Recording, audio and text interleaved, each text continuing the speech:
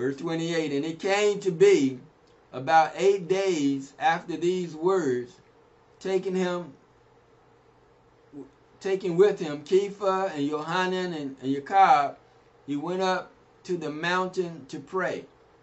And so after he had finished ministering to them about what it's going to cost them to follow him, 8 days later, he took Kepha, who we call Peter, Johanan, who we call John, and Yaakov, who we call James. He went up to the mountain to pray. He took them with him, those three. And it came to be, as he prayed, the appearance of his face changed, and his garment dazzling white. And so, on this mountain, something happened. And I'm telling you that the ruling class people of the earth, of the world, they know about this scripture. And they know what's happening in the earth. And they lied to you over and over and over and over again. They're telling you that the earth is a spinning ball, a spinning globe. That's a lie. It's not spinning. It's not a globe. They're telling you that the sun is the center of the universe. That's a lie. They're telling you that there's a galaxy of infinite stuff. They're lying to you. The earth is fixed. There's a dome above the earth, which is the firmament. And what's happening now is the only way anyone gets into this atmosphere is through the kingdom of heaven. And so Yahawashi comes from heaven, and he's in heaven and on earth both at the same time. Go back and read a scripture in St. John chapter 3. He said he's on earth and in heaven. Go back and check it out.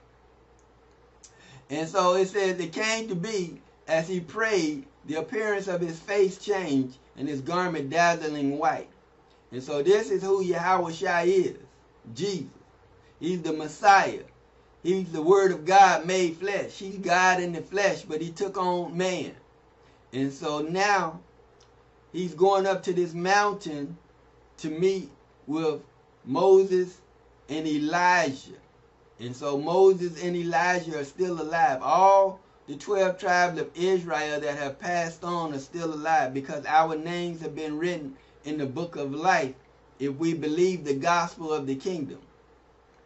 And so Moses and Elijah are the major prophets in the Old Testament. And it says his appearance changed, because this is an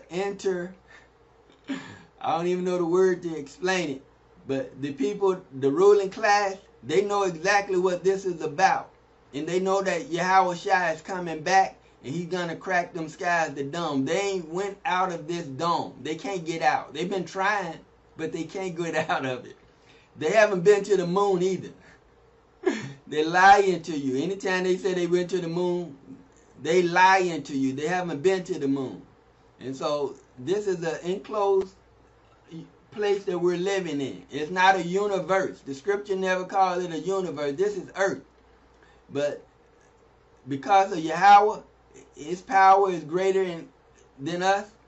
And Yahawashi, this is what's happening. He's being transformed, because the scripture talks about Enoch. Enoch was translated. He walked with God, and he was not, because the Most High took him. And so that's the only way anyone anywhere is coming in and out of the earth, is the Most High is allowing it.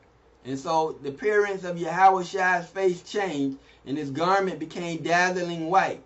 He was transformed.